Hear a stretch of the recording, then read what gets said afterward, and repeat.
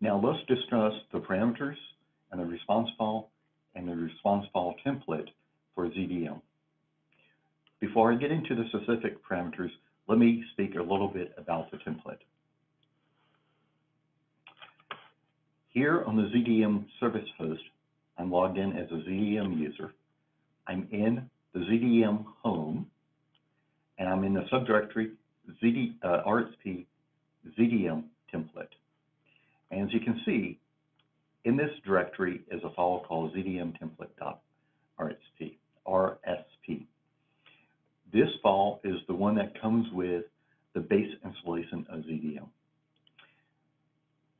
I recommend that you copy this and copy it to a name that makes sense for your project, and then modify it, leaving the original intact. And here, within the template file, you will see that it follows a fairly standard and common parameter file format. You will see that we use comments with a pound sign at the beginning of the line. So any line that has a pound at the beginning will be ignored by ZDM. We use a parameter equals value basis for read-in parameter values. And also, if there are parameters without values provided, then they will be ignored. For example, here, where it says target data ACFS, which I'll explain in a moment, this value will be ignored by ZDM unless it's a mandatory value, at which point the eval phase will pick it up and warn you. Now, back to some of the specific parameters that you need to provide for the basic migration. Now, this particular case, I'm talking about an online migration, and the target that we're using here is ExaCC. So one of the things I would like to point out about the format of the parameters is that many of them will have a prefix of TGT or SRC, indicating whether or not this parameter applies to the target database or the source database. Very often you will have the same parameter, but the only difference is the prefix, like you see here with the HTTP proxy URL for source and target. So first, you need to provide the target DB unique name. This is the value that you get from the SO parameter DB unique name. You need to pick a migration method. In our case, because we're doing an online migration, is DG_OSS, meaning it uses data guard and Oracle block storage. The platform type, well, in our case, it's ExaCS. And then you have source and target HTTP, proxy URL, and proxy port. For the source, this is the value needed by the ZDM service host to be able to connect to the source database server.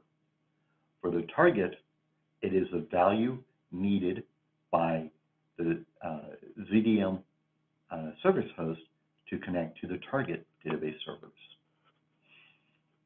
Here, you will see source and target OSS proxy host.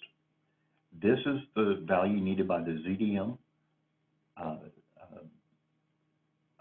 service host to be able to connect to the source object storage.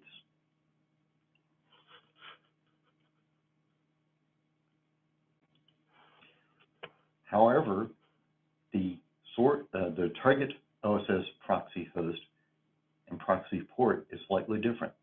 These are the host and target URLs and ports that are needed for the target database server to connect to the object storage. Here we have target SSH tunnel port. This is the port number that you specify when setting up the SSH tunnel on the source database server. And then here we have the storage information needed on the target. And here we have data disk group, redo disk group, recode disk group. Or if you prefer using ACFS, data ACFS, redo ACFS, and recode ACFS. You can only use one or other of these values on for your target database. Here we have host and OPC container, which is the cloud storage URL and bucket to hold the backup. We have skip fallback, which when set to true means that there is no reverse sync back to the source.